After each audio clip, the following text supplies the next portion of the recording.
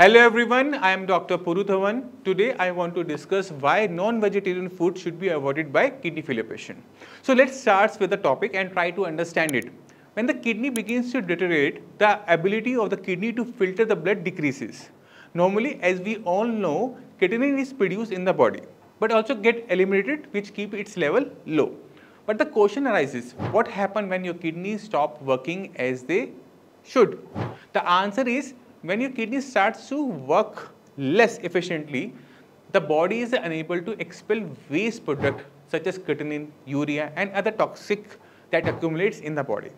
This accumulation of waste leads to a buildup of toxin in the body. If you consume food that is high in protein, what will happen? The more amount of toxic material will be released through that food and this will build up in the body. Now we need to understand what is creatinine and how our body produces it. So let me tell you, a person's body produces creatinine in their muscles. When we consume food, our muscles break it down and convert it into energy, which is in turn strengthen our metabolism. During this process, a waste material called creatinine is also produced and it is usually excreted through urine.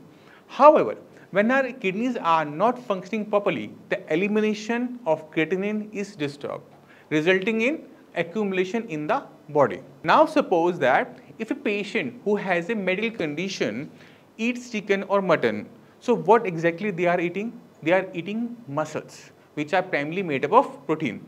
However, it's important to note that when muscles are broken down, creatinine accumulates in the body. This can cause our creatinine level to increase, which can eventually lead to problem related to kidney failure. Another thing that need to be considered here is non-vegetarian dishes are often prepared with a little extra salt to enhance the taste. However, this can result in increased intake of salt, which can lead to high blood pressure. Therefore, it is important to be mindful of the amount of salt you consume. If you have a pre-existing condition that requires you to limit your salt intake, therefore, chicken, mutton and fish should be avoided at all costs. However, there is another question, can egg be eaten in this situation? So I must say it can be conditional, as protein is an essential nutrition for our body and eggs are rich source of protein.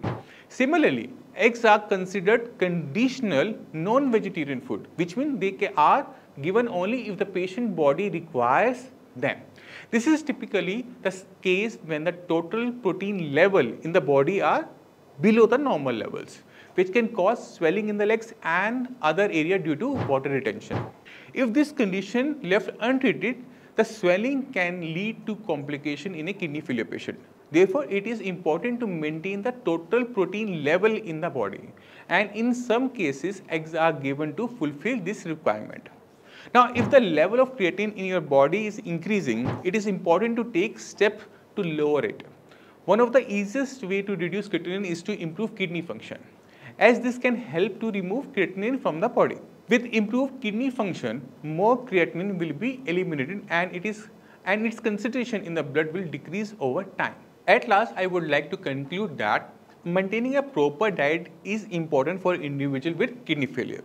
The diet should be supportive and help the body in avoiding excess waste. Therefore, kidney failure patient needs to pay close attention to their diet and it is necessary to avoid non-vegetarian food items. As we come to the end of this video, I hope you found the information valuable. I look forward to seeing you in the next video where we will explore even more informative topics. Till then, take care.